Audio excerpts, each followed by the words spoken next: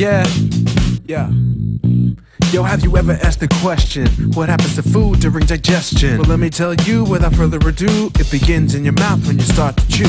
Saliva and enzymes break down the food you swallow when it moves down a tube. The esophagus is where it goes. Learn about digestion with my sick rap flows. Digestion.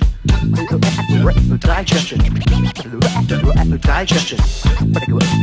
Digestion. Next, it is the stomach where it spends a while. Here, food is mixed with acids and bile. Learn about digestion, learning in style. You're so versatile that it's making me smile. Soon, food will reach the duodenum. This is the first place of the small intestine. Now food is broken down by enzymes. Haha, I know so much about digestion that I'm making it rhyme. Digestion. Digestion. Digestion. Digestion. Proteins, fats, and sugars from baked beans or ice cream absorbed by the villi into the bloodstream. Now what's left travels to the large intestine, where water is removed and your feces are formed. What happens now, it may sound rude, but it's what happens in the journey of your food. With no nutrients left to use, waste is removed through the rectum. Haha. And yo, this concludes the digestion education.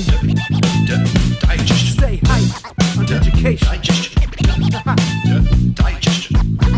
And yo, this concludes the digestion education.